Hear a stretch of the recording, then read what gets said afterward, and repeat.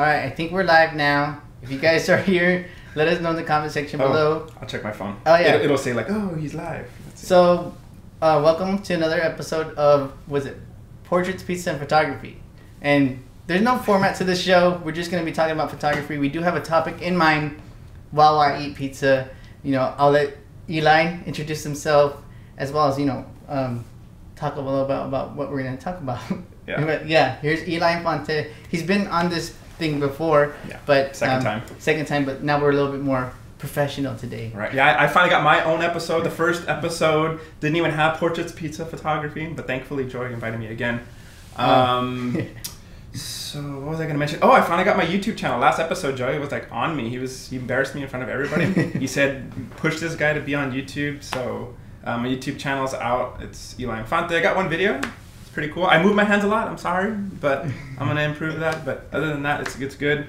We got a cool topic today, so we're going to have a good debate today. Yeah, we're going to talk about, of course you guys are seeing in the title of the video, we're going to be talking about the upcoming Canon and Nikon mirrorless cameras that are going to be coming up, and I'm really excited about that. Well, what I want to do is I want to do our predictions, and then what's going to be cool is we're going to see who was right and who was wrong when they finally get announced. Because I would love that. If you haven't been paying attention, there's been a lot of rumors surfacing within the past 2 days with Nikon about their two cameras, and Canon is going to be coming up with their cameras rumors pretty soon. So these cameras are going to be announced, I'm sure, within the next couple of month or two, maybe 3, I don't know. But for sure this year. Yeah, I know.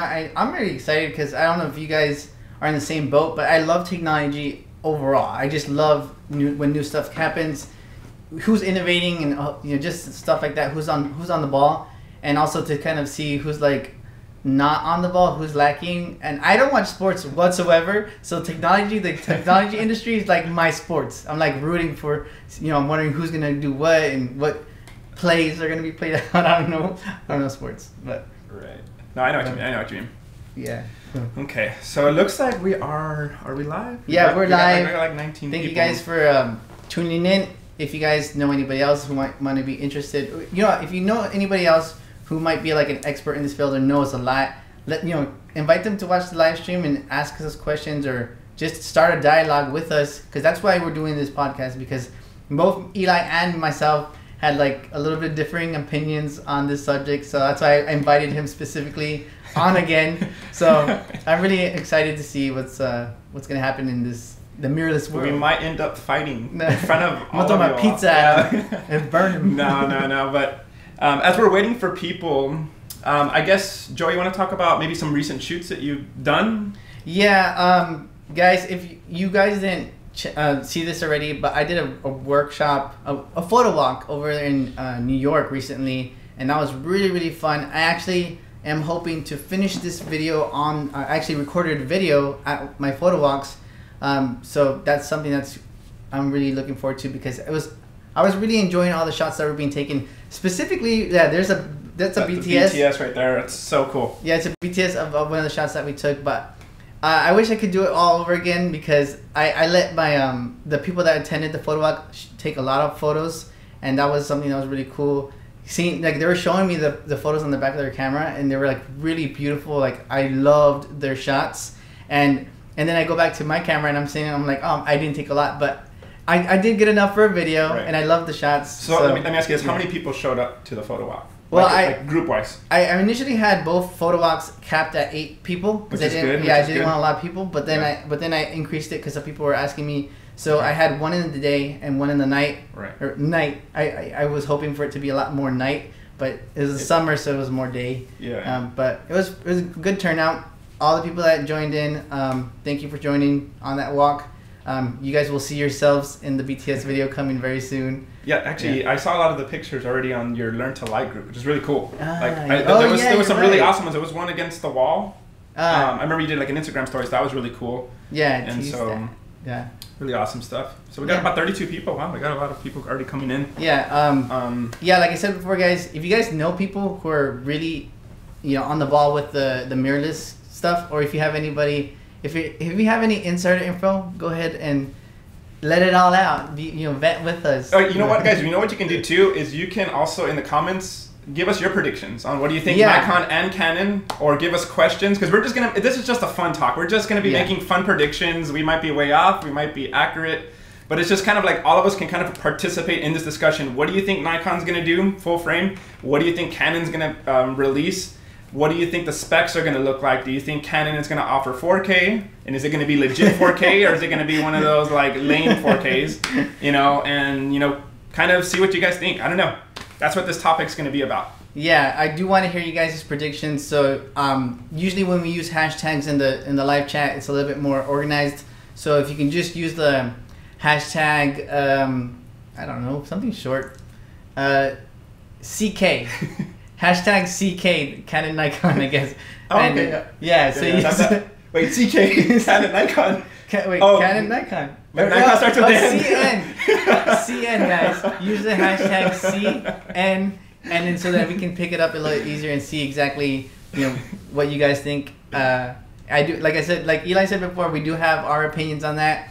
And you know, I actually did do like a little bit of research prior to this, because I was like, okay, I think I know a little bit about this subject. You know, I know that one of the things that I keep hearing is that Canon and Nikon, I think it's Canon, Canon, that they're gonna release two cameras, but one's gonna be like 3,000 and the other's gonna be 4,000, or is that Nikon? That's Nikon. That's Nikon. Nikon's rumored to just got. Well, hold on. We'll save that. Stuff. We'll save that stuff in a little bit. Yeah, we're gonna wait maybe like 5 more minutes. We got 39 people, which is awesome. We're gonna wait about 5 more minutes until we get into all this discussion. Once again, start leaving questions or your thoughts on what you think these brands are gonna do. Oh, Ryan White. Are you the same Ryan that I spoke to recently? Because like that's not. It's a common-ish name, but not too common. But thank you guys for tuning in, to Chris, to Jeff, to Michael, to Victor, to everybody that are tuning in. We do want to keep this topic fun, because it can be something that's very controversial, and that's why I asked Eli specifically, because we both like to kid around a little bit, but we know exactly that we're just having fun. So yeah, and he used to be. Did you fully switch to? I'm joking. So I've been. Let me get my camera. Spoiler alert. I've been using Sony now for. Let me see. When did the camera get released? Because I know I got announced at WPPI. The A7RIII? A7RIII, because that's what I have. When did it get released? I should know this. Uh-oh. Dun, dun, dun. Sony's watching right now. March. You guys know it came out this year. Anyways, it came out like a couple of months ago, right? The Sony. I've been using it. I'll admit, the first time I had it, I hated it. Of course. The reason why I hated it was because the MC11, I didn't update it. March 10th. And eye autofocus was horrible. The menu system was very, very complicated. Yeah, you did notice a big increase when you updated? Yeah. And I had a big headache. There was just so many different options and so many things I was just used to with Canon, and I would always leave my Sony in the bag. And then I eventually got used to it. Big shout out to Jason Vong. I would watch him, that one camera guy. Vong. And those guys were a big help. I mean, he has some great tutorials on YouTube, and he helped me kind of set up my camera. But anyways, now that I'm used to it, it's hard to go back to my Canon. I mean, like with the eye autofocus now, and then if I go natural light with the electronic viewfinder, I think I've finally made the full-time switch to Sony. I just did a client shoot. So for a while, I was doing client shoots, and I was still choosing my Canon over Sony. I still wasn't confident enough with Sony. Yeah. And I was like, I don't want to do it because I don't want to mess it up. Yeah, so I really wanted him to just put the Canon stuff away so he can focus, because there is that learning curve. Yeah. But you got there. And so I did my first client shoot yesterday. I took my Canon because I was kind of scared again, because I was like, let me just have my Canon, because it's like my safety net. I already know how to use the camera. I know how to get the shots. And I actually did the whole entire shoot with my Sony. I was tempted to use my Canon, but then I saw how bulky it was, and then I was like, oh, there's not going to be any eye autofocus, so I might miss focus. I'm like, nah, and I just left it in the bag. And so right now, I'm really happy with the Sony. Curious to see what Canon. That doesn't mean I'm going to give up on Canon. I still use Canon because I'm a teacher. My students use Canon. That's all the stuff, the gear we have. I still love Canon. All my lenses are still Canon as well. Yeah. So we'll get more into discussion on if I'm going to upgrade these lenses to Sony or just stick with Canon. But we'll get into that in a little bit. But yeah, Sony it's been good to me, man. Within the past couple of months, I'm loving it. Yeah, I'm sorry guys, I'm posting about this video, or about the live stream, so we can get a little bit more people in here. But I am paying attention, of course. But yeah, like Eli said, that Canon, that's what I think I heard. That guy that you just told me to watch, that he had that same mindset where he knows the ins and outs of Canon.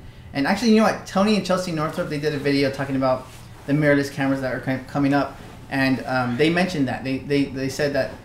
Well, specifically Tony, because he was talking about how you can rely on Canon to work and do what it's supposed to do, and you can buy a camera and then go ahead and start shooting with it. And I can't disagree with it. That's true.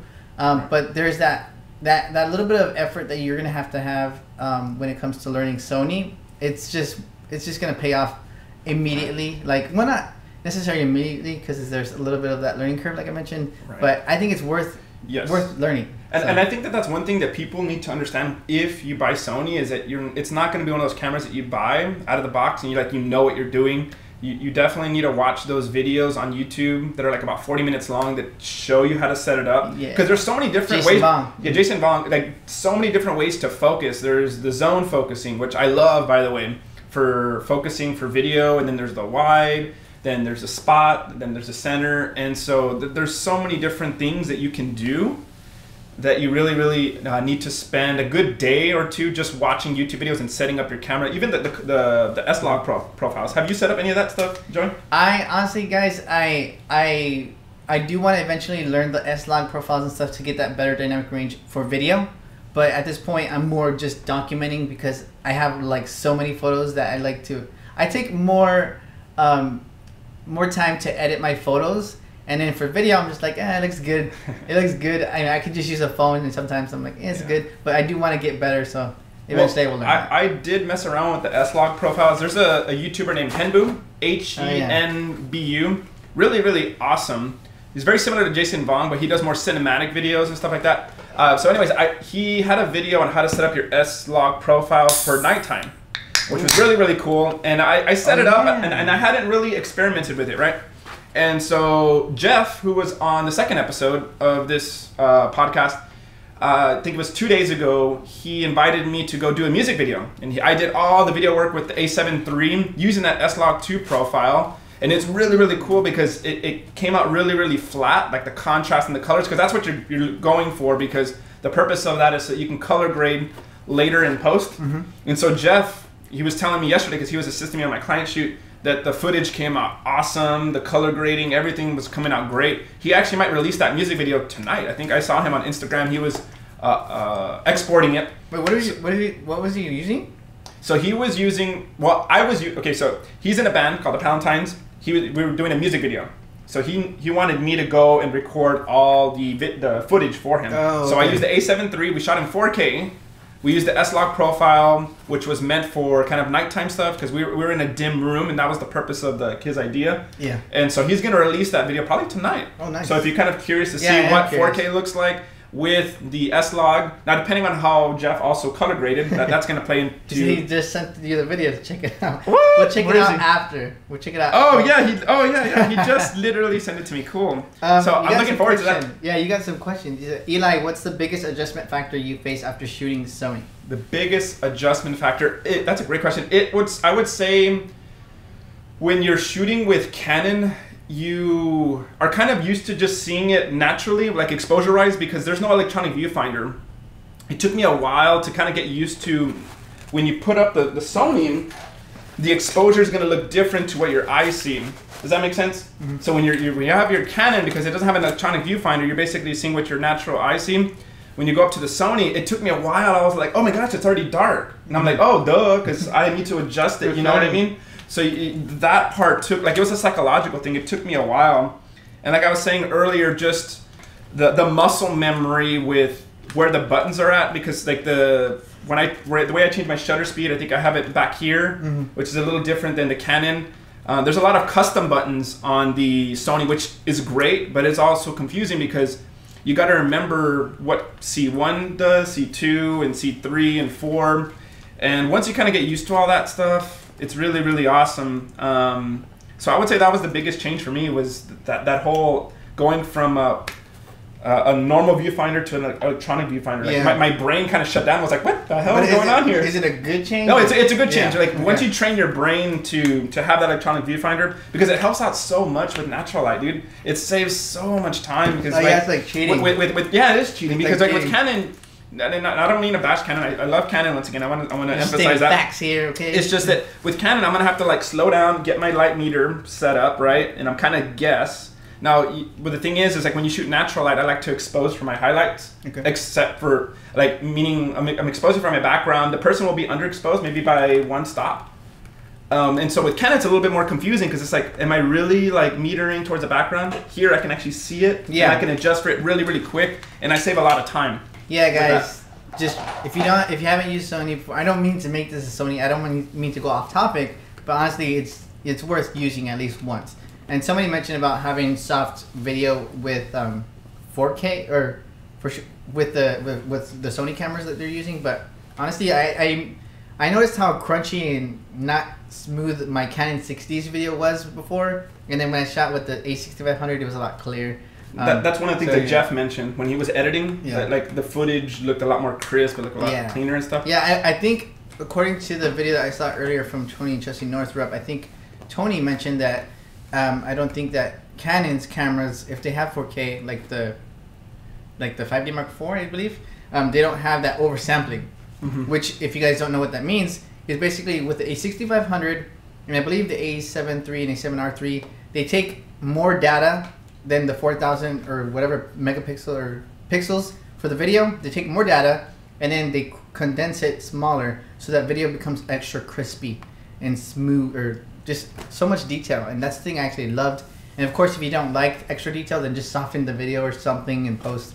But yeah, okay, so we've already been on for like 60 minutes. We got 58 people. I think it's a good time to start doing our predictions. Once again, if you're just joined in, the whole purpose of this episode is predicting what Nikon and Canon are going to do with their mirrorless. If you want to join in on the fun, you can leave a comment and predict what you think Canon will release and what Nikon will release, okay? Yeah, okay. So let's start off with Nikon. So if you haven't been up to date with the news, there's been a lot of rumors with Nikon with their two mirrorless cameras, okay? They're going to release these soon, right? Yeah, well, they're going to announce them. Then I don't know about the release date, but they're going to announce them soon. So what it seems like what they're going to do is they're going to have two models. One's going to compete, from what I'm seeing, with the A7RIII, a lower kind of megapixel camera, and they're going to have a higher end one, which is going to compete with the A7RIII. Okay, I'm going to jump in real quick because he is stating truth here that they're aiming for like to compete with the A7RIII, but in one way that they're not going to compete, that I'm pretty sure about this, is that they're not going to compete in price.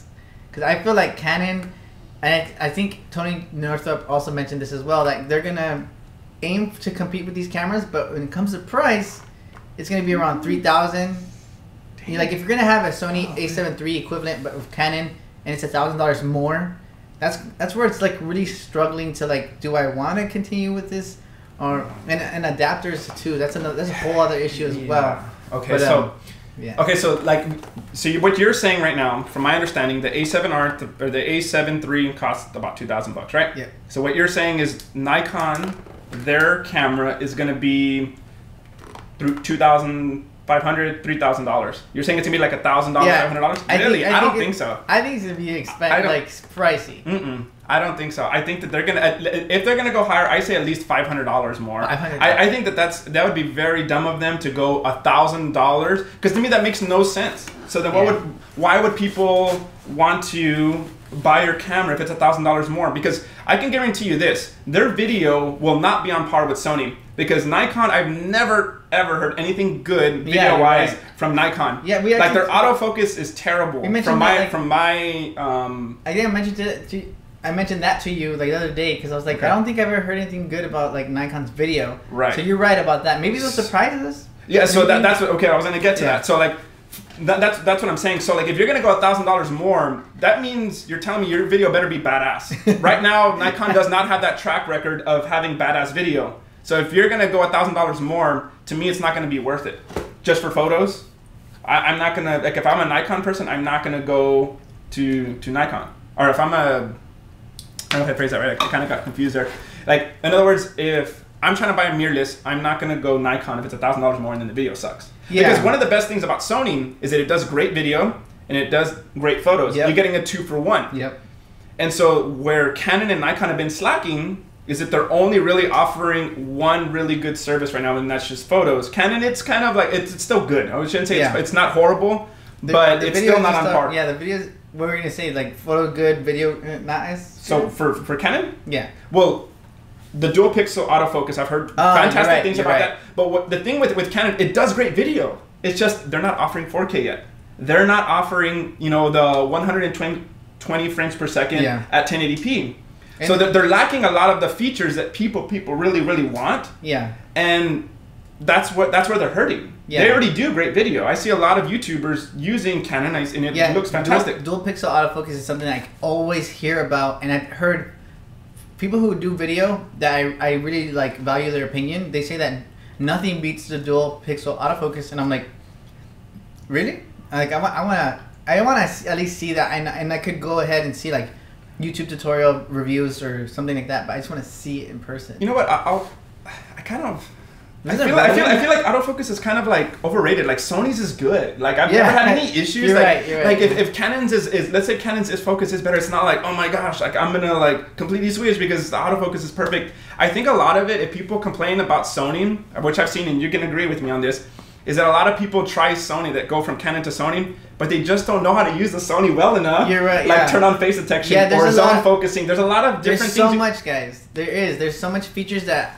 like, sometimes I discover something I'm like, oh, okay, that really helps me out. So you really have to take advantage of the YouTube community, see Jason Vong's tutorials, and just see exactly how to make the best out of the camera. Because honestly, I believe, and it's not to say anything's bad about anybody, but there's a lot of user error out there. So like you might have a great camera and not utilize all the functions that it has that will really help you out and give you the best quality that you can get.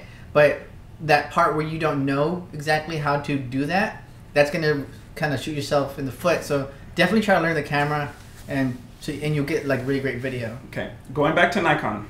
Okay. So, but somebody you're saying that the price is going to be $3,000 more. Okay, so forget about price now. All right. Let's talk about specs. Yeah. Okay. Okay.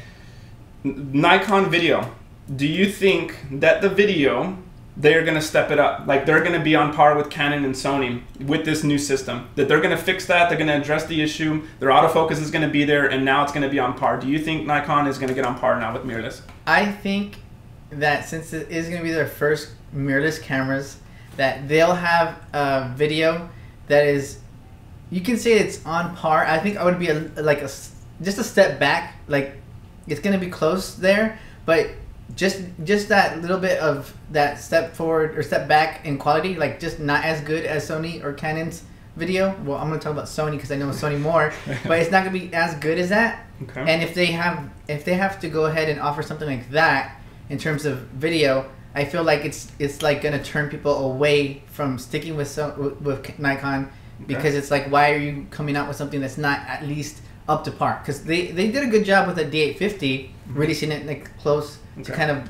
go against like the A7RIII. I think actually the D850 came out first. Yeah. So like they did a good job of keeping up to par with that in photo, but video I'm not sure. I'm hoping for. Well, they had good video specs. If I'm not mistaken, it does 4K, and I think it did 120 frames per second. So when you say video, let me ask you this: what about the autofocus on the Nikon? Do you think it's going to be good? Is it going to be touchscreen? We're going to be able to get focus how we want? Honestly, no. You don't think so? I don't think so. I'd be happy to be wrong, but I'm honestly thinking that Nikon is just not going to be there yet, because they honestly have to blow Canon and Sony users out of the water. That's in my opinion, because right now they have a lens mount.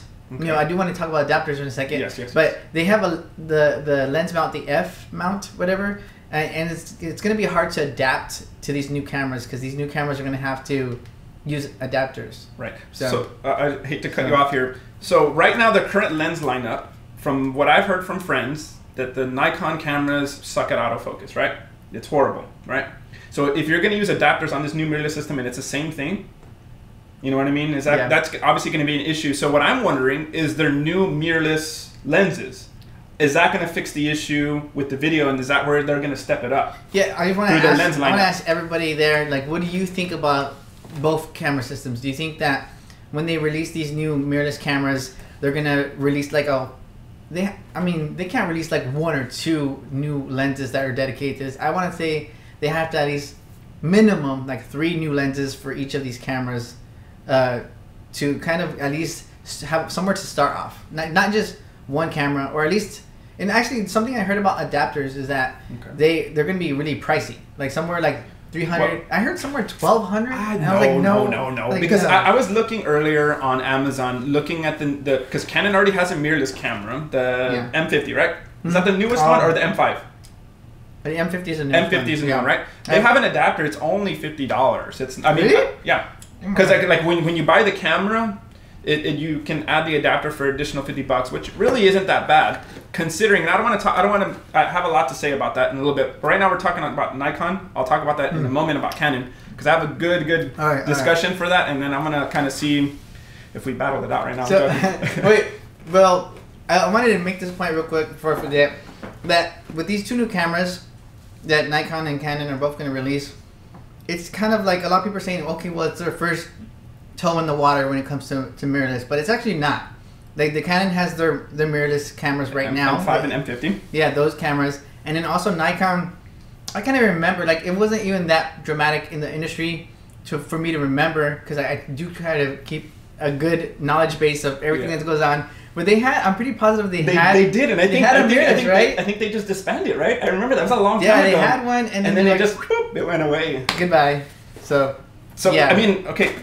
So let's kind of wrap it up with Nikon real quick. So you're saying, so I say that if at the most it'll be about $500 more than Sony. You're saying it's going to be a lot more. It's going to be about $1,000 more, right? Yeah, I'm saying something like do you think they're going to have 4K video? And like legit 4K, not like those like that lower sampled stuff, like actual 4K. I think they're going to have not oversampled 4K.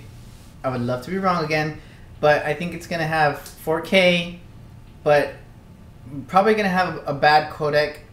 Oh, dang. Oh, thank you, CGMZMM. I think I was speaking to you on somewhere on Instagram. Thank you so much. That's practically the pizza right now. Domino's is 50% off right now in case you guys were hungry while you're watching this. But thank you so much. Go ahead and join the discussion. Let your voice be heard. Where were we going at? Okay, so you were talking about 4K. You were saying that it's not going to be like legit. Like again with both camera systems, but we're going to narrow the opinion on just one. I think that Nikon is going to disappoint people in the video aspect. Because it's honestly just their first, like, again, we were talking about how we don't hear about Nikon having a good video autofocus or just video at all. So I honestly think they'll probably be at 4K maybe, but it won't be oversampled, and the video is going to be something that's disappointing. Okay. Yeah, so. Now what about S-Log? Like, because you know how like Canon has C-Log, S-Log, do you think they're going to have something like that? Because that's what, I mean, if you're going to do video, that's what people crave and that's what people want. It's almost like shooting in RAW for video. You're right. Another thing too, guys, I know we've been talking a lot about video. There's probably a lot of you guys that are probably like, I don't really care about video. And so that might be perfect for you. But right now, there's a lot of people that want to have both of those features. That's why we're kind of emphasizing it, by the way. If you're the kind of person that just loves photos, then I think Nikon will hit a home run. Nikon will hit if you're just looking for Nikon on photos, I think they'll hit a home run. I think it'll be great. I think it'll work fine for photos. But for video is where I'm scared. Yeah, I'm hoping that they come up with something that's pretty good, but that's not something that you want to expect from a company that, like, for example, if I was shooting Nikon right now, I wouldn't be like, oh, I hope it's just as good as this other company. I hope it's just as good in this area of video, for example, as this other company. I would just go ahead and make the effort to switch to that other company that's doing already amazing. So that's honestly, like, I know I don't want to keep it like only Sony's focused, but my whole reason for joining Sony for shooting Sony and switching to Sony is my disappointment with Canon and just seeing where the industry was going, and I was like, okay, I love the eye autofocus and some of the other features, and that's just why I switched to that, because I like the innovation that was happening. So I'm really hoping for the innovation to happen with Nikon and Canon users, but I'm not sure.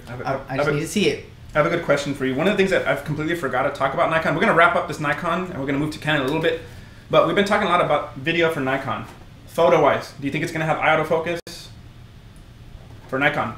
The electronic viewfinder, do you think the electronic viewfinder is going to be good? Do you think it's going to be touchscreen? That's a tough one.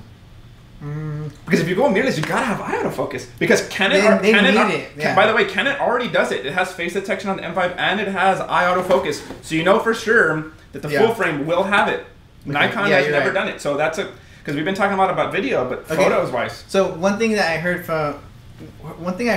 was a little bit of a conspiracy for both camera systems is that they were holding back.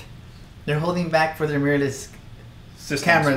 Right. And then once the cameras come out, they're going to be like loaded with amazing features. But at that same point, I love my Sony cameras and they have great features already. Okay. So in my head, if I was a Sony shooter for example, I shot Canon and Nikon and just switched, and then these new cameras come out and they're just amazing. They have to be amazing. They just have to. They honestly do, because if they're lackluster or just up to par, then I don't see a lot of people switching to that, because at the rate that Sony is going, it's just a lot of new things coming out, and then people look forward to this innovation. I mean, I might be speaking from my own bias, like my opinion. Okay, go for it. I'm gonna eat a pizza. So like one of the things about Sony that's kind of bothered me is that what a lot of people are going to Sony, it's not because yes, Sony is great and Sony's amazing and they release great cameras. But the main reason people are switching is that it's Nikon and Canon's fault. Had they already released a product that offered the features that Sony has, people would be sticking with Canon and Nikon. So it's the lack of Canon and Nikon getting their stuff together and offering something, because the moment, let's say hypothetically, Canon releases a camera exactly like the A7RIII. It has eye autofocus, it has great video, they actually put C-Log in there, they actually have legit 4K, they have the 120 frames per second. Now, Sony can't really brag about all the features that they have, because now Canon's on par. A lot of people can be like, hey man, now I can go make my switch to Canon. Because that's been the biggest thing, is that Canon has completely refused to offer the same things that Sony has. And the moment that they do, now we're gonna see, because Canon is still like the top dog in the photo industry. Everybody knows Canon. I'm a teacher, and a lot of my students, when they're buying cameras, somebody recognize your shit. When people buy cameras, like I was volunteering at a competition for little kids at all ages. Everybody still has Canon and everybody still has Nikon. Okay, so I think that this is like just because Canon is going late and Nikon into the mirrorless doesn't mean that they can't catch up. I was reading the comments, people are like, oh, they're too late. Guys, you have to understand, it's not about how you start the race. Canon or Sony has started the race and boom, they're like way ahead. The race isn't over yet, because the race hasn't even started, because Canon and Nikon haven't even announced their stuff. Okay, right now it's real easy for everybody from Sony to be like, yeah, we got all this stuff. It's because Canon and Nikon have refused to even offer anything. So the race isn't over right now. Sony's like up ahead, Canon's gonna announce their stuff, and then we're gonna see where this goes. So I have my opinion on that is that I agree with that. I do agree with that. Like, the race is not over, but I feel at this point they already finished the crossing line. They already finished that line. I think the A7R3 and the A7RIII are amazing cameras already. So like they're great cameras where people can get it and have great features in both photo and video, and pretty good autofocus speeds. Not like amazing stuff like I hear from dual pixel autofocus. I don't know that to that extent how good it is. I have another good rebuttal right now. Wait, real quick. so like Nikon and Canon, they're going and going. And I feel like they're going to get to that finish line as well. But then I feel when that happens, Sony's going to be starting another race already. Like, they're going to be already on their second lap. And then Canon and Nikon are finally going to do the first lap. So, you know what? One thing that before I forget is that the A7S3, I have no idea about it. I don't have insider information about it. But supposedly that camera is going to be coming out soon, sometime, I don't know, the next couple of months as well. So, next thing you know, Canon and Nikon release their camera, and then Sony is like releases it that same afternoon or something, and just blows those two cameras out of the water. True. I'm just excited about technology in general. So. I guess because you're right. Sony's obviously they release a lot of cameras very, very quickly, but it's getting to the point where there's only so much you can offer now. Okay. You know what I mean? Like they might offer like, is there even 6K now video? I don't even know. Okay. They might offer that, but that's like 4K right now. It's not even the standard in video. Like a lot of people are not even using 4K. It's too much. Some people do. It really depends on your flow of your work. But yeah. One rebuttal that I have about switching to Sony is that what you need to understand is if you're going to go Sony, it's a lot more expensive to go Sony than to go Canon. So let's talk about Canon now. In terms of how? So I'm about to get to that. So because like, since I'm a teacher, students come to me and say, Mr. Infante, what camera should I get? I like this class. You know, I want to buy a camera. So in about 2 to 3 years, the standard is going to be mirrorless cameras, right? Pretty much, right? And so if I was going to tell a student to buy a camera, I would say go with Canon because it's a lot more affordable. I'm gonna talk about the lenses that you can get with Canon. Right now, Canon, you can get a 50mm lens. You came prepared, I came prepared. I came eating pizza. So a Canon lens, 50mm that has stem, you can use it on the current mirrorless with an adapter, right? $110, right? $125. And it works great. I use it with my students. Great for photos, great for video. Sony, if you're gonna get a 50mm, you're looking at $248 to $298. That's almost twice the price right there. Okay. Canon, I can get a 24mm prime lens for $129. Sony doesn't have one of those. They have a 20mm. That's $348. That's almost twice as much. Okay. I can get a 35mm on Canon for $299. Sony, it's at $448. Canon also has the 40mm at $179. These lenses, yes, they're for the older cameras, but they're adapter. You know it's going to work good. I have the Sony, okay, and I'm adapting. Think about it, guys. I have a Sony, and I have a Canon lens, and the eye autofocus works great. You're telling me when the Canon camera comes out with their adapter that a Canon lens is not going to work good? It's going to work fantastic. Yeah. So what I think Canon needs to advertise more is that they have a great lens lineup. Because when they release their Canon mirrorless system, they really need to show, like, look at, guys, our prices are really, really great, and their Canon lenses are really, really awesome. You know what I mean? Yeah. Because with my students, the thing is, they can't afford to spend, like, the A6500 cost $1,100. Has great features, don't get me wrong. The M50 has, it's only $600. Yes, the 4K is terrible, yada, yada, yada. But if you do 1080p, maybe you're just new into photography, it's only $600. You're just giving out on the A6000 though. Oh, okay. Sorry, but that camera's older though, right? It is older. Yeah. So how much does that one cost then? It's around 550, 600. Okay. So that's good to know. Yeah, because it's still an option. But you did make a good point. No, that's a valid point though. You made a good point about the lenses though, because that's the first thing I noticed when I switched. Yeah. So one of the things that I forgot to say is when you buy a camera, where you're really gonna get good video and good photos is the lenses. The camera, the body is great. But if you have a body and you have just a kit lens, you're really not going to get the full effect. Wait, so real quick, because somebody mentioned that the Canon does have the eye autofocus on the M50. Yes, it does. They do, but look at the total. Look at any reviews on it. It's single. The technology in the Canon, the M50 is the exact same technology. Like in regards to eye autofocus, it's the same technology as Sony's A6000, which was like 2011 tech or something. So it's there. It exists, sure. But it's not something that you can have continuous. It doesn't have continuous eye autofocus. It focuses on the eye, and then as soon as the subject or yourself move, then you lose the focus. So once you start to getting into continuous eye autofocus, that's where you really want to be at. So it doesn't have continuous. Yeah, it does not. I looked into that, guys. Wow, the Canon M50 does have eye autofocus, but it's not continuous. And for some reason, it's a little misleading a little bit. In their ad for that camera, it shows a ballerina dancing, and then they use eye autofocus and they take one picture. Keep that in mind, guys. It was just one picture they took, and the eye is in focus, but they weren't able to get several photos. So let's say, for example, she blinked on that picture. You don't have any more pictures to work with. So the continuous eye autofocus is something that's really valuable. Yeah. I didn't know that. So that was great point, Joy. Yeah.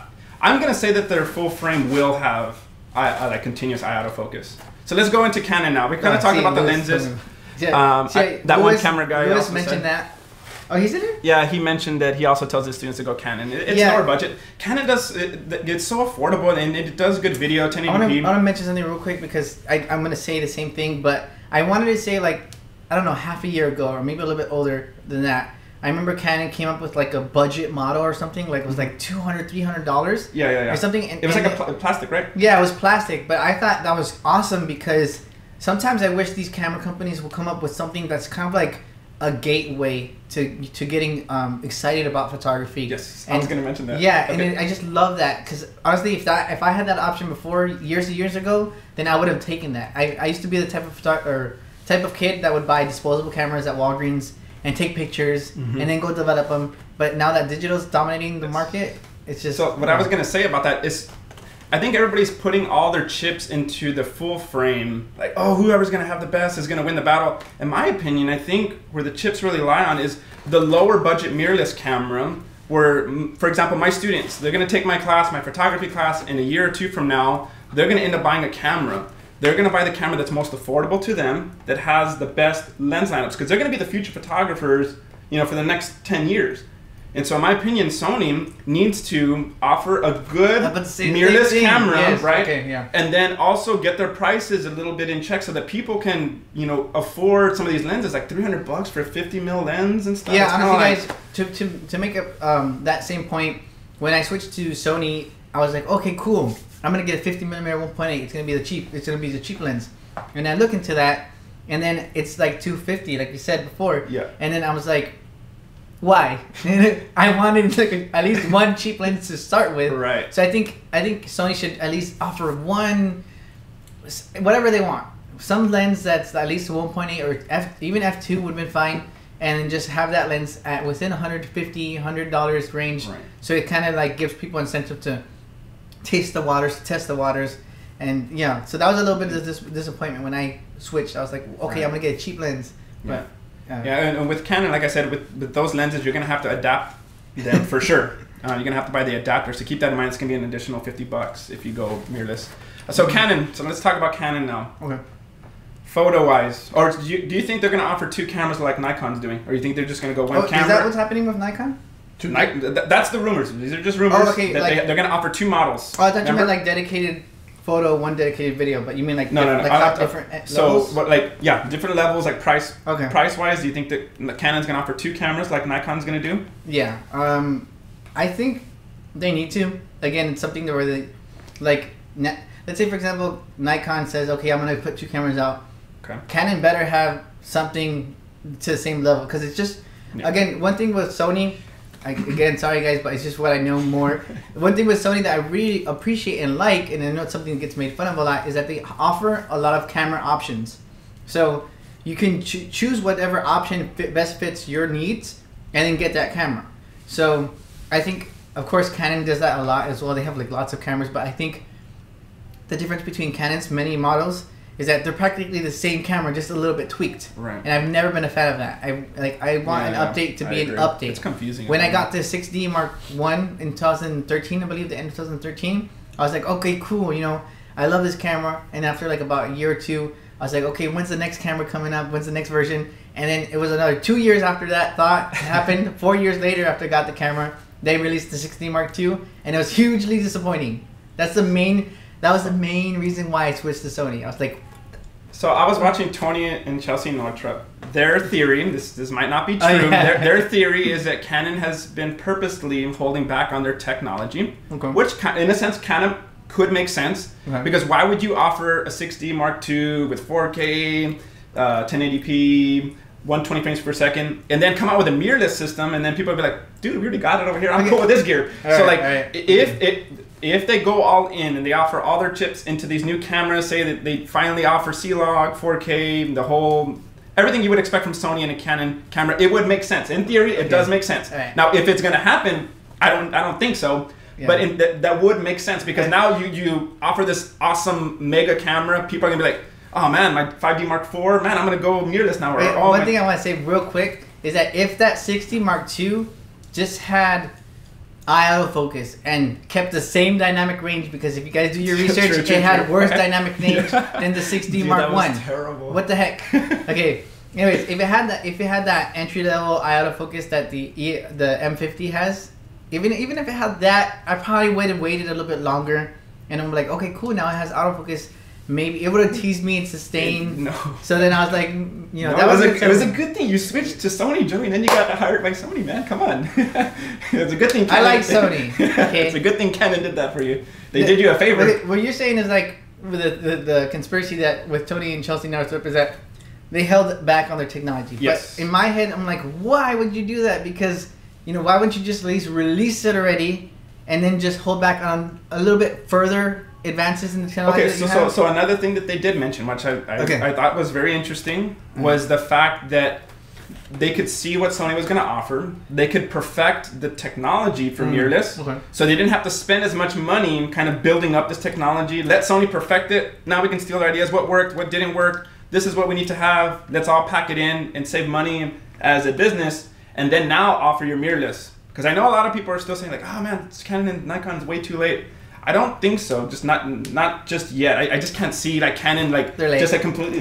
You know what I mean? Because you know, okay, so you know what it reminds me of? It reminds me of. I used to be a huge gamer. It reminds me of the PlayStation 3 versus Xbox. The PlayStation 3 came out. It was horrible. Like it was super expensive. They started losing all their exclusive games like Grand Theft Auto, Resident Evil. Xbox was like, yeah, we stole all your games. And I remember E3. They would be bragging and kind of throwing shade at Sony. And I remember as a gamer, ads too. They're like, you want to borrow a game?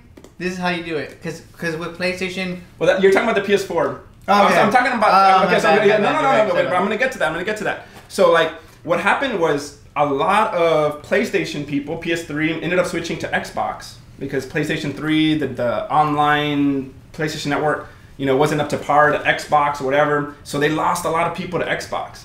And then the next generation, when it was Xbox One versus PlayStation 4, that's when PlayStation, Sony completely changed it around, going to what you were saying about the rental games, and they completely turned it around. So I feel like this can also be the same thing. Yeah. You can't just rely on like what happened in the last generation. There's still a lot left in this race. One thing with the video games, like the last thing I want to say about that, is that I remember specific because I used to play games a lot, guys. I used to play Call of Duty. I know that gets made fun of, but I used to play that. One thing that I remember specifically happening is that for a while, for a longest time, Xbox had these downloadable content that you can get first. Xbox got like first dibs on whatever was new coming out digitally, and then you know, and then I stopped playing games, and then after a while, I heard that now PlayStation is getting the downloadable content first. So that kind of like turned gears in my head. I'm like, okay, maybe they did something right, and they made the people who are coming out with these games say, hey, you know, Sony. Sony again, but like PlayStation, you know, maybe we want to give you dibs on the new content. So that's where I felt like the shift was there. I didn't experience it myself, but once I found out, I was like, okay, maybe something happened. They did something good. So we're gonna read some of the comments. He's a Canon fan. Okay, I want to read some of the comments. Somebody said I'm a Canon fan. I shoot Sony full time. Yeah. I'm just backing Canon. I just don't want to make it seem like we're guys, Canon fanboys. The reason why we're trying to have a debate. I didn't want to be like, oh, it's just about Sony. Yeah, if it was just me, Sony. If you guys didn't know, I'm a Sony Alpha Imaging Collective member, which is basically like their ambassador program for people who are just who try to do their best to help people out and share a lot, basically. I guess that's the way to describe it. Yeah. So I didn't want to have a completely biased opinion with just my voice here. Right. So I invited Eli because I know that he has that good knowledge base on both sides of the spectrum. So yeah, that's why he's here. It's just a fun chat, but I know there's a lot of people that get really hurt because they want to be like Dominoes or pizza. I shoot Canon only and I shoot Sony only. So. Okay, so let's see. So you do. Do you want to look at the questions, or you want to do our Canon predictions, real quick? You start with the predictions while I look at some of the comments. Okay, so Canon predictions. I say that they're gonna offer. They're gonna release a camera that's exactly on par with the 5D Mark IV in just mirrorless skeleton, basically. The 4K won't be like the legit 4K. Okay. It won't have 120p. It'll have 24 frames, 30 frames per second. Basically, it'll be a 5D Mark IV, but in mirrorless. In mirrorless? That's what I predict. Okay, if you predict that, what would, aside from the form factor, what would make somebody want to get that camera compared to a Sony? So it would probably be the small factor. Okay. I'm gonna hope that it has continuous eye autofocus. Okay. If it does, then that would be awesome. It needs it. The electronic viewfinder works great. Because I think that camera can work great for just like photos. Because we gotta understand not everybody really cares about video. Okay. Okay. Yeah, you're right. So for photo wise, I think it'll be just perfect. The only thing that's gonna suck is that they won't have enough lenses, for that mirrorless system. You're gonna have to adapt. So it's kind of like, why would I really want to switch to? So my whole opinion on just that, again, I know it's gonna come up again, but it's like if you have to adapt lenses, that's one of the main things I hear about when it comes to people that are holding back on Nikon and Canon is the fact that they'll have to adapt their lenses and you lose performance that way. But like at the same time, if that's your excuse, like what I'm hoping for a lot of people who gave these excuses about why they didn't want to switch to Sony is I hope these same people have that same opinion when Canon and Nikon come up with their cameras that just kind of match the Sony cameras. Because honestly, at that point, it's just at this point you become just somebody who's just loyal to the brand. And honestly, I'm really happy with Sony, and that's why I shoot Sony. But like, if I was not happy with their cameras, then I wouldn't be shooting them. Somebody mentioned, and I know you're gonna, if you're here, hi. But somebody mentioned in my last live stream that if Canon paid me, if they paid me, that I would be sponsored by Canon, and that is furthest from the truth, guys. I just wanted, this is a little mini rant, I'll end it in like 10 seconds, but honestly, money is not that important to me. I could be making so much money, right? I know that sounds too hardcore, but I could be making more money than I am right now if money was just my prime motivation. So I honestly just wanted to get that out. Money is not really important to me. I could be living in a small little box with a camera and a computer just to talk to people, or a phone, and I'd be happy. So I'm not going where the money goes. I just like Sony, and that's why I use it. Right. So, yeah.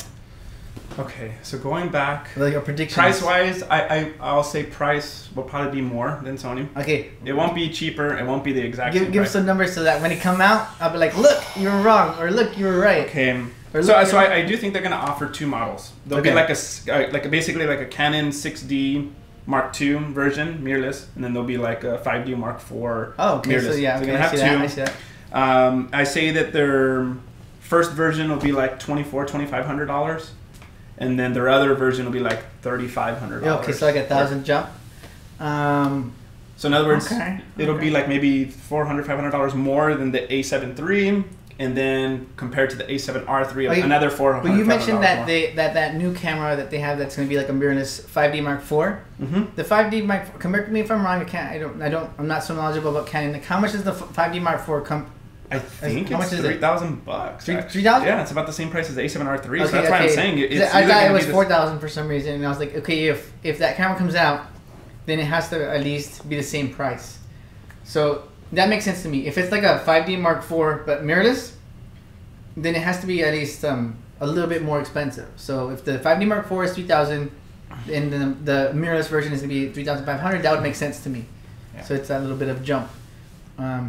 Honestly, I think the mirrorless is so, like, once you guys who are really fans of like Nikon and Sony, or Nikon and Canon, once you kind of finally test the mirrorless cameras because of your brand is part of the cool hip crowd now, once you experience that, you'll see what Nikon or what Sony users were talking about for a while now. Yeah. So, and I've only been shooting Sony dedicated since the beginning of 2017. When I say like February 2017. So I was recently part of the crowd, but honestly, I'm a big fan of Sony and what they're doing. So I honestly just want you guys to experience the same thing, even if it's not part of Sony. Then whatever, as long as you're seeing these features and having it in your head that these features are actually making a difference in a positive way. Yeah. So what do you think of the price? I already gave you my prices. All right, my price would be for the lower end model, 2,800, and then the higher price would be 3,800. Damn. So you're saying $800 more than damn. Yeah. Okay, so then features wise. Features like photos. I think photos. I think the electronic viewfinder will be fine. I think they'll have continuous autofocus. I think photo wise it'll be fantastic. Canon's always been great with photos, so without a doubt, I know for sure photo wise it'll be good. Okay, so when it comes to the technology involved, that's where I'm kind of getting halted in my head, because although it's, you know, we can easily say they need it to have these features. I don't know the engineering involved. I don't know what kind of difficulties they'll face putting these features that are in a bigger body in a smaller body. So I want to say that they have to at least match these specs off the 5D Mark IV like you mentioned, or be like so close behind, like so close. I don't know, 3,000. I remember, I think it was the 5D Mark IV. Mm-hmm. I think it was them that they had 3.5K for a while or something like that, and then they updated it and it became 4K. But again, it was 4K with a crop factor. Yeah, crop, I could be wrong, but I remember thinking, what the hell is 3.5K? What the heck is that? So I was like, okay, you know, they're not there yet, and that's their latest, I wouldn't say high-end camera, but like getting towards the high-end cameras, because in my head, the 1DX Mark II and all those other cameras and C200s, those are like the really high-end video cameras. But like that middle ground, middle to high ground with the 5D Mark IV, I'm like, that's like their best model of that whole area. So why does it, you know, why is it lacking in these features? So I think it will be have the same specs that you mentioned, mm-hmm. But again, I think that what's going to hurt it is that price range. So and if they need eye autofocus, they need it. That's one feature that just makes life so much easier. It needs to be continuous eye autofocus. Yeah, I was going to say it continues. It needs to be. And same with Nikon. You know, next thing. Oh man, you're scaring me now, because when I mentioned the M50, I thought it was continuous. I didn't know it was just like eye autofocus. Okay. Okay, so the last thing with Canon, and then we'll get to the questions. Yeah. I think there's probably like a lot of debate going on. Yeah, if you guys are part of, like, I want to hear, like, I want to see you kind of who's in the chat that, you know, what camera you're using. So just real quickly, if you guys want to be part of the conversation, use the hashtag Nikon or hashtag Canon or hashtag Sony, or if you shoot something else that I'm excluding, you know, let me know, because I want to kind of see how much users from all the camera systems are in the group chat right now. Okay. So use the hashtag Nikon, hashtag Canon, hashtag Sony, so you guys can see that. Sony, Canon. See, you got Canon 70D. I think that has the flip screen. Oh yeah, so I was going to mention that. Do you think Canon, because Canon's the only, if I'm not mistaken, I could be wrong, they're the only ones that have a full frame flip out screen. Okay. That could be a game changer for Canon if they were to offer that, because you know Sony people have been like, I want that people so are, bad. People are craving that, so I think that could be one way to get people to be like, damn, I really want to get a Canon mirrorless. Do you think that Canon will do that?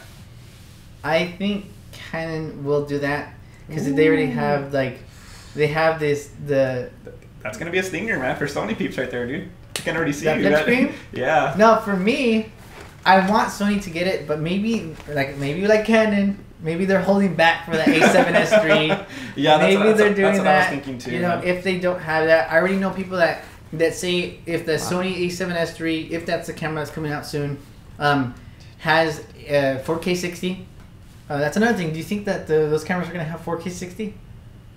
60 frames per second? 4K. Because that's something a lot of Sony users were waiting. No, I honestly think no, they're not. Because, and again, it'll be like the Canon conspiracy people. They're like, you know, they're holding back again for that another camera that's gonna come out. I'm like, okay, why don't they just release it? The thing with Canon is that I can see why they would kind of want to hold back, because they offer a lot of video cameras. And they kind of degrade their C100. I think that's their video lineup, and so I think we're done with our predictions. Let's look at the comments, and then we'll kind of go from there. Again, guys, I want to keep these comments and this discussion not anywhere where there's animosity. Yeah, I want it to keep it lighthearted. It's a very touchy situation, because everybody's like real brand loyal. Like one guy was like pissed. I do understand that there's a lot of brand loyalty out there, guys. He thought I was a Canon fanboy, and like apparently he didn't watch the beginning. I shoot Sony now. Yeah, so. Sony. He's been shooting Sony. Like, he fully switched. I want to say fully, or did you still have it, the Canon? Oh yeah, I'm still gonna have the 5D Mark III, because I'm gonna let my students use it, and I'll use it as a B camera when I do client work. So basically, he said he's gonna give it away because it's not as good as the Sony. I'm just kidding, guys. I'm just kidding. You're gonna piss somebody off, and they're gonna comment right now. Yeah. But yeah, I mean, honestly, one thing I think I mentioned before that at one point I wanted to learn Nikon, Canon, and Sony, because those were like the top dogs. There is Fuji, of course, and Olympus and Panasonic. but I didn't hear much about them. Even Sigma has cameras, but nobody really uses them. Oh man. Yeah, but I don't think I've ever seen anyone use yeah, Sigma. I know one guy, Paul Monaghan. If you're watching, what's up? I did want to learn all these different camera systems because I honestly, if you guys know me, not just see me at face value as a Sony guy, if you know me, I honestly like to help people out. So at one point I wanted to learn all these 3 systems so that I can get a good understanding for each, so that when somebody approaches me with questions, then I can give them like the best advice and you know, just so I can give you guys the best help. But then of course I started shooting Sony and I was like, okay, this is a really nice camera. These are really nice cameras. So then I just stuck to that, and then I was approached by Sony, and it just gave me that extra oomph to stick to one lane, to Sony. So yeah, but yeah, again, guys, this is a very touchy subject, so try to keep that in mind, that we're not here to hate on anything. We do. I do. You know, there was a point where I would just poke fun at Canon, and you know, my friends Roland and Eli both shot Canon, and they would poke fun at Sony. And it was completely fine. You know, we weren't at each other's throats, okay? You know, it's just fun. I saw some of the comments, and some people were right. Like, the camera's just a tool, and I completely agree with that. Like, I've been shooting Sony for the past month or 2, and you'll never see me like brag about it or say Canon sucks or. He comes out with the 10 reasons why I switched to Sony video next week tonight, right after this gets uploaded. Nah, but I mean, I'm basically forced to shoot Canon still because my students. I mean, that's what we can afford as a teacher. Like with my students, you know, Canon is what we're gonna have to use, and it works great, you know, for that. Mm-hmm. I think somebody in the comment section mentioned that Canon has continuous eye autofocus. I honestly believe they don't. I could be wrong, but I honestly would have remembered that they have continuous eye autofocus, but I could be wrong. But I honestly think that that's incorrect. So let's see. If you guys have any thoughts, let them be known, but also keep it civil. We don't want to have to remove you from the comment section, but. For those of you guys who are asking, this is Domino's. It's 50% off right now. I'm not being sponsored by them. I never got a pizza. And he never got a pizza. He's on a diet, okay? That's why I'm eating. He's not. He's on keto. Let's see. I've tried Sony for video. The footage looks like what an Android would think looks good, aka not good. What? I've tried Sony. Oh. Again, guys, a lot of times there's a lot of user error. So, for example, if somebody said they tried Sony for video, that's a very vague statement to begin with Sony. Maybe he should clarify. Yeah. Is it the color grading? Was it the focus? Because I think what he's talking about, because whenever you shoot footage, well, maybe he's talking about this, but whenever you shoot video on Snapchat or Instagram or anything with an Android, the quality is a lot worse than what it would be like on an iPhone or something. Maybe he's talking about that. But if you're gonna make statements, let us know to the full extent what your statement is, so we can best answer it or reply to it. I just want clarification. Yeah, just clarify. It helps out. Maybe it was the autofocus, or maybe it was just the colors. Because I know a lot of people complain about the color science from Sony when it comes to portraits. The skin color doesn't look as good as Canon, and I'll agree. I love the Canon color science. I think it's fantastic. The Sony one, it's fine. I mean, you can get everything in post. I haven't had an issue with it. Yeah, we're gonna read some of the comments right now. Let's see. I think Canon has 4K, even 6K, and we can see in their cinema line. Yeah, we were talking but about yeah, they do have that in their cinema line, but that's like at like really pricey levels. Like I don't even know, like 8,000 or so, maybe 6,000, something really high end there.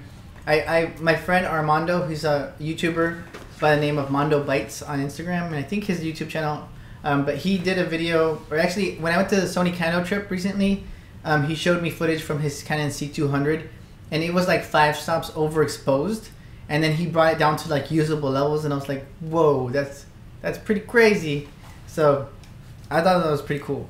I don't know, having said that statement, I don't know a lot about like the higher end Sony cameras, like the FS7, I believe. So I kind of stick to just the photo cameras, like because I do a lot of photo work. So when it comes to the higher end video stuff, I'm not gonna act like I know all of about that stuff. So I tend to just stick to the photo video cameras, like the A7R, A7RIII, and the A7 or the A9, and hopefully the A7S3 maybe. So, okay. Yeah. Let's see. Yeah. So let's see what have people been saying recently. The A6000 was the first mirrorless for me. Thanks for Jason Lear's video. Plus, guys, carrying around this 1DX2 gets your arms jacked up. Yes, because it's a million pounds. That's true, man. Was the Canon? You can like work out and get some. The muscle 1DX. Yeah. Well, actually, I think it was Peter McKinnon that used that camera. He had like it was like a long battery, right? Yeah, that's the one. That's the camera he uses for his vlogs. Also, yeah, Maddie, that's what they use. They use the 1DX Mark II. I'll say one thing. Ooh. That like whenever I use a certain camera or something, I try to act like people who are going to be using the camera that I'm talking to are not the biggest and buffest.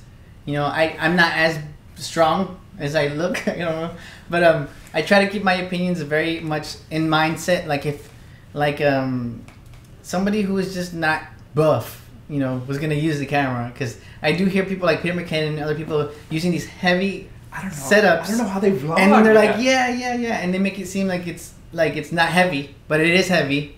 If they're like, let's say they vlog for like a whole day, like 12 hours non-stop, your arm's gonna be tired.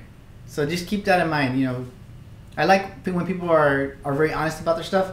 Like there's pros and cons of Sony, and I do plan to do a video on that sometime soon. And I'm gonna keep it very open and honest about, you know, my feelings about the camera. So. Yeah, so I like when people are very honest about those pros and cons of cameras. So I would not be able to like vlog with a huge bulky camera, like yeah. Once you use the A6500 and see how small and light it is, it's really hard to go back to like a heavy DSLR camera. Yeah, like even with the stabilizer that I use, which is the Xeon Crane version 2. There's the Xeon Crane 2. It's a bigger bigger stabilizer that can hold a lot more weight. But I don't need all of that crane. I don't need that much, and I know that for a fact that if I were to use it I'd get tired. So I'm not gonna use that and get that, even though it does have like more weight that it can handle. So yeah, you just have to be realistic about what you can do, what you can handle, and what you can't. So keep that in mind. Mm-hmm. See, are you guys paid or sponsored by Sony Godox? No, me absolutely not. No, I'm not paid by.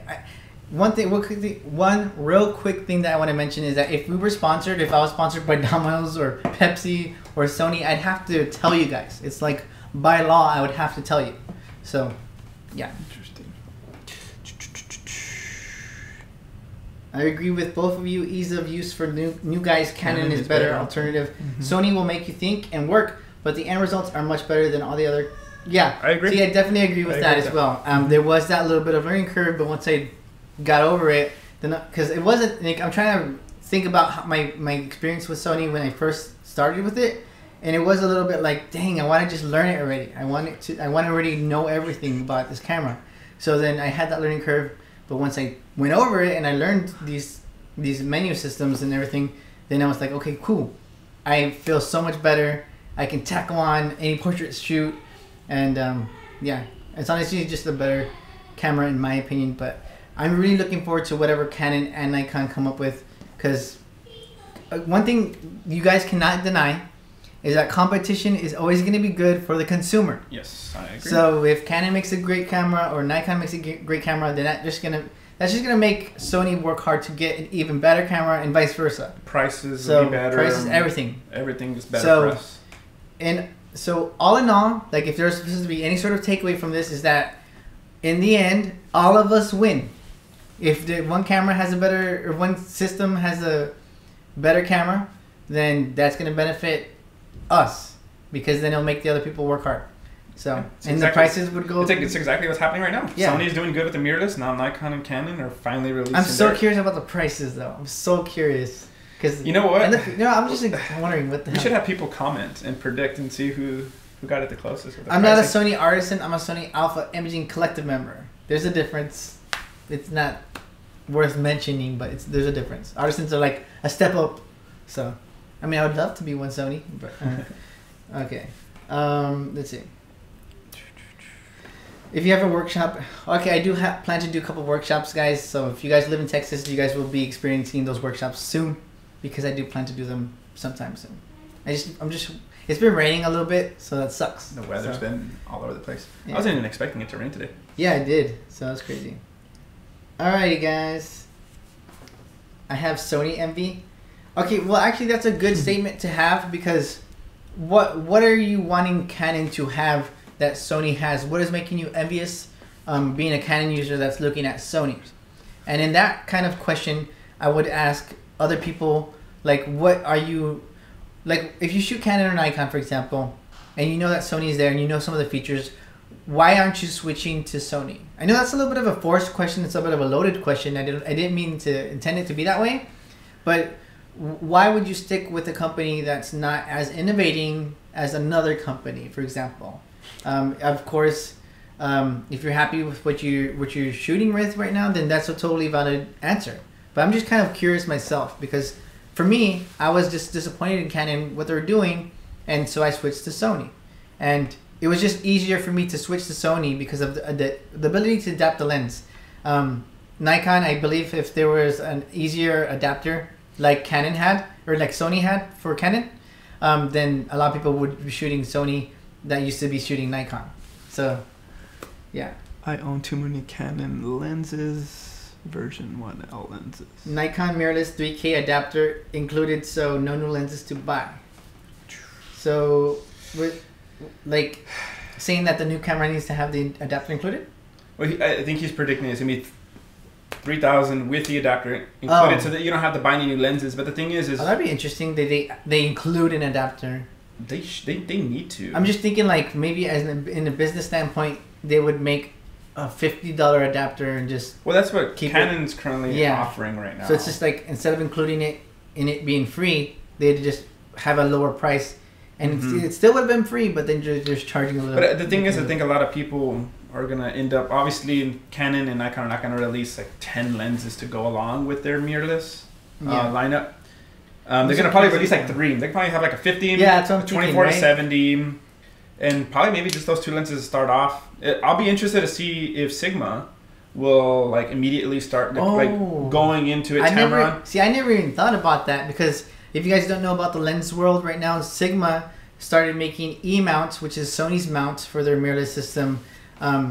They started making E-mount versions of their lenses, and Sigma makes great lenses. So I'm actually getting their 105 1.4 very soon, once it comes out for Sony, because it's already out for Nikon and Canon, I believe. But I'm getting that lens. I am going to review it soon. But I didn't even think about that they would like say, hey, you know, we're going to start making dedicated lenses for Nikon and Canon's mirrorless systems. So that's interesting. Interesting because point. Sony, I think Sigma went all in. They made every single lens you could think of. The 50, the 85, macro, 105, 135. So let's say, for example, this Canon X mount. Let's just call it Nikon X mount, Canon X mount for their new mount that has to come out. Right. Because they have to have, because of the way that it's engineered, they have to have a new mount. So you're saying, like, you think both of them are going to have three lenses each? When they're offered, yeah, I would say at least two. Yeah, you know for sure. Every company seems to always start off with a 50 millimeter. Yeah, I think if they just had, a 24 to 70 would make I would say sense. If they had like a 50, a 24 to 70, and then a 72 to 100, I think that would be fine for people who just like shoot weddings and they use those focal ranges. Then I think they'd be fine because it's going to be native performance. But yeah, I'm just curious. Guys, I'm just honestly just curious about what's going to come out soon, and excited as well. So don't just think because I'm sponsored by Sony, or not sponsored, but I'm part of the Sony team. Well, that's why I was here, because I was kind of here to kind of like back up like Canon a little bit. Yeah. You know, kind of like I was like pushing Joey's buttons a little bit. I was like, well, what about the lenses and all this stuff? You know, like it was just supposed to be like a fun little debate. Jeffrey mentioned autofocus would make me stay with Canon. So you see how like we were mentioning, like sometimes we kind of we build up all this like energy for video. Some people don't really care about video. He just cares about autofocus. And so Jeffrey said he'll just be happy with that. And I agree with him, man. Like if you get electronic viewfinder, you get autofocus, boom, he's happy and he's staying with Canon. But like it's coming so late. It's like, why not earlier? Yeah, but you gotta understand is like not everybody has left Canon, has gone to Sony. You know what I mean? And you have like I was telling you earlier, there's a lot of people like my students, future photographers that don't even have a camera yet. They're gonna end up buying, because mirrorless is gonna be the standard within the next 5 years, pretty soon, right? Yeah. Okay, so somebody mentioned that the Sony battery life sucks. It used to. Okay, not anymore. Okay, well, just to clarify, he or she is right if you're talking about like the A6500. Yeah. So to clarify, yes. Yeah, their newest cameras, Yes, the A9, the A7 III, the A7R3, those ones use a newer battery that's called the Z battery. The older ones had a W battery. It's just different kind of battery, and the batteries are really, really good now. I'm actually using what we've been recording with right now is the A7 III with the new battery, so it's not dead yet. Okay, so it's good. And I think Eli actually showed me a photographer that switched from Canon to Sony. Nick Page. Yeah, Nick Page, his name is. If you're here, hey. He said that he shot a wedding on a A7R III with a battery grip that had 2 batteries in there. And at the end, he thought the batteries was going to die like towards the end of the wedding, but then it was just the one of the 2 batteries because the battery grips have 2 batteries. So then he was able to go finish the wedding, full day wedding. He was able to finish the wedding on that second battery, but only used about 20% of that second battery. And he had somebody that was shooting with a 5D Mark IV, 5D Mark IV, I think it was. I think it was a 5D Mark IV, and they had to go through 4 batteries. Yes, yeah, it was a 5D Mark IV. 4 batteries. So if you're saying the battery sucks, then I'll make that statement, and you can talk to Nick Page yourself. He's a YouTuber. You can watch his video, by the way. Yeah, you just go to Nick Page. He has I think he went live and he was just talking about it. Yeah, I watched live because I was curious about that. What was his reasons for shooting Sony? Now, David switched. David Flint said, the best photographers are using Canon Nikon Phase 1, not on YouTube. One of the best photographers in the world uses Nikon D5. Yeah, dude, this is not like a battle of who's better. We tried to clarify that. This is really just a fun conversation. We're just trying to predict. Yeah. And I mean, you can get good pictures with any cameraman. So you're absolutely right. Like Roberto Valenzuela uses Canon. Jerry Guiones uses Nikon. I mean, there's so many great photographers. Yeah, if you have, like, I want you guys to at least come out of this learning a little bit something. If you hear a statement or something on a brand that you're looking into, make sure that the information is true. Because I heard a lot of things about Sony when I was still shooting Canon that ended up being false information that I should have checked and looked into myself. That kind of prevented my switch. So yeah, just do your research on the cameras that you're using and the cameras that you might want to use, so you guys can make the best decision for whatever you shoot. So I missed the deal on the A6500. Oh yeah, the A6500 went on sale not too long ago. Go up a little bit, dude. Somebody had a thing right there. It says both camera brands I use 1DX. Yeah, so if you guys shoot hybrid, more power to you. Yeah. There's nothing wrong with shooting one camera or another. Actually, what's crazy is that I might actually buy the new Canon Mirrorless. If it's good, I wouldn't mind shooting both because I have the A6500, I have the A7RIII. All the glass that I have is interesting. All the glass I have is for Canon, and so if Canon comes out with a good camera, hey, why not? You know what I forgot to mention, because you mentioned how expensive Sony lenses are. The good thing about Sony lenses is that, okay guys, I'll be completely honest with you, whenever I shot manually using the Canon 6D, I sucked at it. Like, I was horrible at it.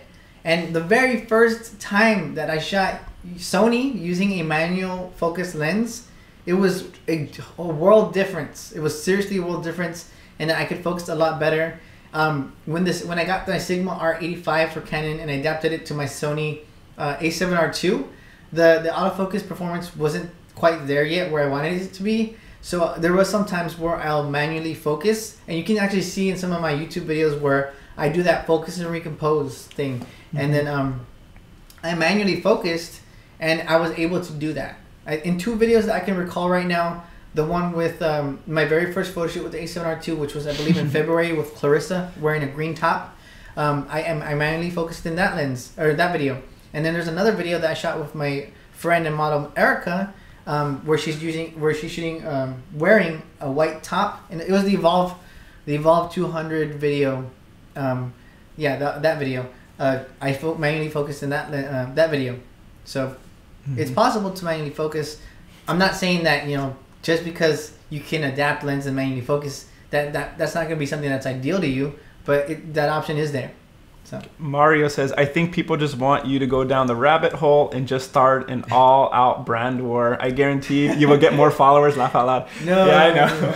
Yeah. People always love drama. I am not part of that crowd. I just love it just sucks because I'm very interested to see what happens and what the different camera companies are gonna release. So if I talk about it, of course, people are gonna get sensitive and like my camera's better than your camera. We didn't see all the comments because me and you kind of ranted a long time. Sorry I'm kind of afraid guys. to go check out those earlier comments because I guarantee you people are probably like, oh my gosh.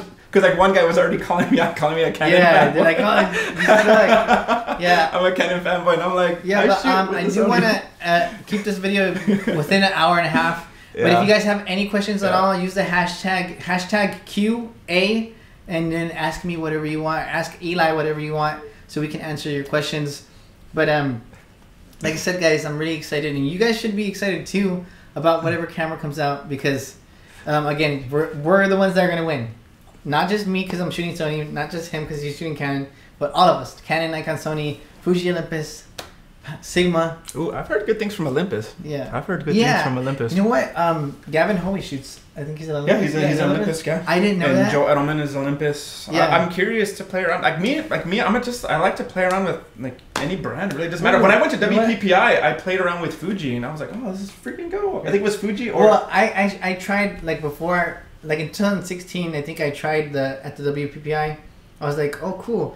But I didn't like the dedicated ISO dial. I did not like that at all. I still don't. Because I want to be able to adjust certain buttons if I need to kind of keep it open to customization. So if there's a dedicated ISO button, I don't want it to be there. I want it to be something I can customize. Oh, before I forget, because there's also Leica shooters. You guys are here. Because I think it was Mark Wallace. When I met him recently in the Inspire event in Adorama, he had a Leica on him, and it was insane how small the lens was. It was like this big, and it was a 1.2 or something like that. Oh, man. And he's like, this lens was like $3,000 or $5,000 or something like that. And I was like, what the heck? But honestly, that lens was so teeny. But he made a great point about that system, which kind of, if somebody knows how much Leica cameras are, then that sucks. But he said whenever he goes somewhere, like a third world country or somewhere overseas, that the most likely people who would steal or whatever, they'll see it and think it's a toy and not steal it. So but if they do know that the Leica brand, then they'll steal it and make a lot of money because those things are pricey. So we got two questions. Okay. First question, do you guys ever, oops, I'm like close to the mic, sorry guys if I'm loud. Do you guys ever sell your old stuff?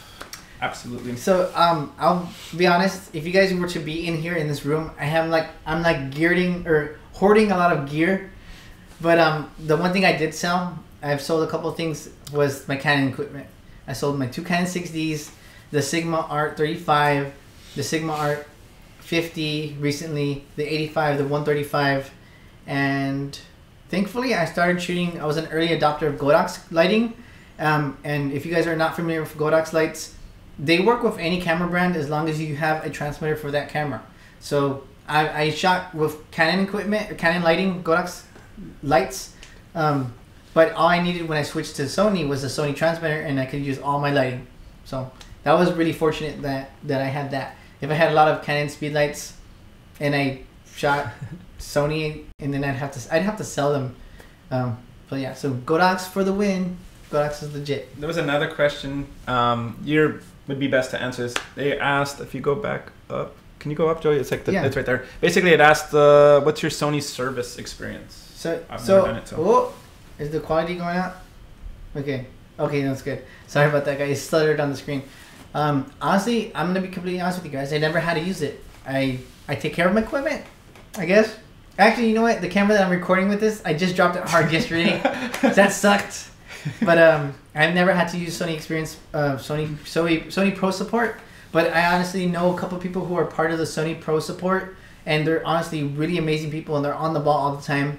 And from the people I know that shoot Sony and had to use that Sony Pro support, I've seen that they had good experiences with them. Rob Hall, Jason Vong. There's a photographer by the name of Michael Anthony. He's an amazing photographer. He's had to use Sony Pro support as well. So I kind of just go based on what other people have experienced, and just kind of even if that's a good or bad thing. So I've never had to use them, honestly. I mean, that's a good and a bad thing. I don't want to have to break something and then like, hey, can you help me fix this? Yeah. You want to scroll down, Joey, because there might be some questions. Let's see. I love JH recommended to me that Explorer 600. What was I gonna say? I don't think there's a photographer by the name of Muse Chan. I don't know what he's shooting, but he's an amazing photographer as well. So I know you guys, some of you guys were mentioning how amazing other photographers are. There's a lot of amazing photographers out there I look up to as well. Oh no! Did this cut out? Let me see. You want to go check it out? Yeah. Okay. No, we're still recording. Okay. Either way, I mean, we're almost we're like, you said you wanted to end it at an hour, 30 minutes, so we got like 5 minutes. Hour and a half. Yeah. So there's one more question that just showed up from Felicia Torres, Joe. I can't decide between going with Sigma or staying faithful to my Nikon brand. Q&A, would you go with Sigma or stay with Nikon? I've heard great things about both. Or is it just a brand thing? So... Is she talking...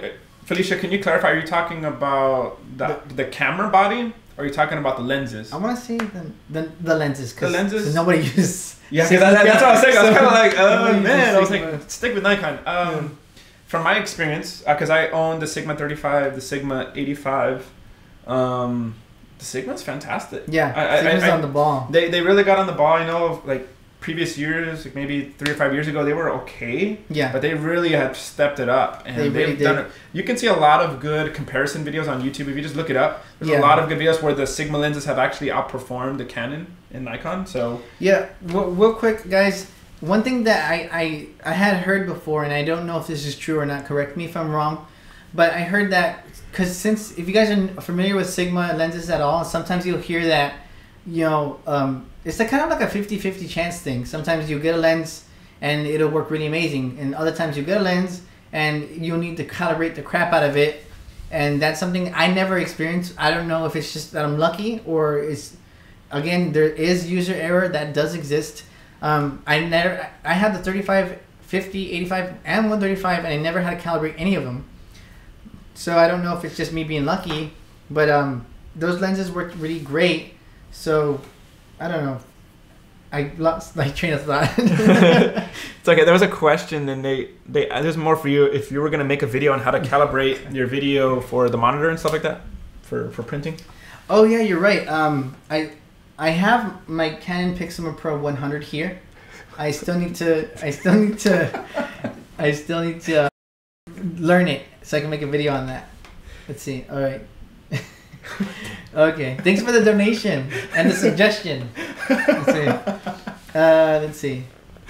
Okay, so somebody with Felicia Torres did mention that is it a brand thing? The brand loyalty does exist. Honestly, guys, there's a lot of people. But there's also that thing where they're invested heavily in one camera system. So for Nikon users, again, if they're heavily invested with, like, let's say they have like at least 5 lenses, that's a lot of lenses to kind of have to go through the work of selling it and to get another camera system. So that kind of holds people back. So yeah, so sometimes there are people that are just dedicated to the brand. So you have to keep that in mind as well. Just keep an open mind, and whoever you watch or follow on YouTube or wherever, just keep that in mind. Sometimes these people fall under that category where they're just kind of just dedicated to one brand. Mm-hmm. For me, I just use what I use what I use because it works, and I recommend it for the same reason. So I go based off personal experience. Yeah. I had the Canon 60D. Like I started with the Nikon D60. And then I got the Canon 60D, and then I got the Canon 6D, and then I wish there was a 6 involved with the Sony cameras. Oh, it's A6500, but no D there. But then I got the Sony A6500. So that's my start. What did you start with? I started off the same. Started off with the Nikon. It was an old camera. It was. Cool. There's a long story to it. Basically. Okay. It was a gift. Somebody gave me that camera because I couldn't afford a camera at that time. So I started off with Nikon. Then I went exactly like you, went to the 60D because of the video features, and it had the flip out screen. So I went Canon 60D. And then I bought the 5D Mark III. And then I bought the Sony A6500. And then I bought the A7RIII. And then we'll see what the next camera is. I'm really looking forward to seeing what Sony comes out with, because this guy is gonna buy it. I'll chip in $1. Wait, a pizza. buy what? The new Canon Mirrorless system. Oh, then I'm gonna buy it. Yeah. Oh. I mean, I don't know. Okay, so if he does buy it, we're gonna do a video. the thing that I'm stressing out about is like, there's gonna be a new school year that's obviously gonna happen, right? I get a budget. He's a teacher, guys, and I gotta figure out, like, with the budget that I have, should I start investing my money for my students to go mirrorless now, or do I wait and just buy another DSLR? I think, like, for people who are really like involved with photography, they'll do that effort of like spending a little bit more, and with the mirrorless cameras coming out. But with that, what's it called? There's consumer, prosumer, like that entry level. I think there's still gonna be a couple, like at least 2 or 3 years. No, because I was looking at the prices. The Canon M50, it only comes out to like $750 with the adapter. The Canon T6i I just bought one for my student. It's just the body and the adapter? Body and adapter. No lenses. No lenses. Which I don't need any lenses because I have the lenses we can adapt. I have the 50, I have like all the kit lenses that you can get for Canon, right? Okay. Then I bought my students the Canon T6i, okay, and it costs $600. So it's only $150 more to get newer tech, to get a mirrorless camera. I was already showing my students, I took my A7RIII to school and I was showing them, hey, look guys, you can do eye autofocus. It has the electronic viewfinder, and they were like freaking out. They were like blown away. They're like, you know how much of a struggle it is to show students how to use manual mode, and then they're looking inside. I'm like, you guys gotta meter the camera. What does that mean? And they take the picture. Sir, why is it all blurry? Why is it all dark? with the electronic viewfinder, it's gonna, like as a teacher, it's gonna save some time because like it's like you now see it. You know a lot of A6000s. No, we've already talked about the Sony prices, Joey. You're right. Yeah, okay, you're right. And besides, I'm already invested in Canon as a school. Like all the lenses that we have, like we can adapt them. Yeah. And so I'm thinking I'm gonna buy an M50, and just for the fun of it, for my students, and have just one with the adapter, and just kind of test the waters and see. Because I heard the performance when adapting is pretty good. Yeah, I've seen the YouTube videos, and it seems pretty good. And I mean, for what my students do, I mean, we don't need like crazy, like great focus. You know what I mean? Okay. If anything, a lot of times we end up shooting manual focus anyways. So. Okay, cool. That's pretty interesting. Joey might have like a Canon. We might even. We'll do an A6000 versus the M50 video. It'll be very interesting, guys. Because I think the Sony A6000 came out like, I don't know, 2011, 12, or maybe 13. Could be wrong. Sorry, guys. But I want to say no earlier than 2013. So that'd be super hilarious to see that the M50 doesn't hold out. It's not as good as the A6000. For photo-wise, I think if we were to do a comparison video, it would make sense to do photos. Because we already know the M50 does 4K. It does like a real bad, like 4K. You know that it's not going to get the 120p. Yeah. So for photo-wise, it'll be... you want to battle a little bit? Mortal Kombat. I know, right? Hey, dude, that should be the thumbnail, right? All right, dude, we're already at 1 hour and 30 minutes. Thank you guys for tuning in. I am going to be doing this podcast / live stream every Tuesday at 7 p.m. Central Time. That's here in Texas. That's why I'm using Central Time. That's like, 5 p.m. in LA, West Coast. And then that's like 8 p.m. over there in New York in that area. Yeah. Eastern time zone. Yeah. So thank you guys for tuning in. Keep in mind that, I am a Sony ambassador of sorts, but I am very open-minded to talking about different kind of models. So I don't want you guys to depict me as like, oh, he's only going, he's in the Sony lane and there's no coming back. I know I like to be knowledgeable a lot of different things. So and then Eli Infante, he has a YouTube channel now. Oh yes. He just came out with his first YouTube video where he used the.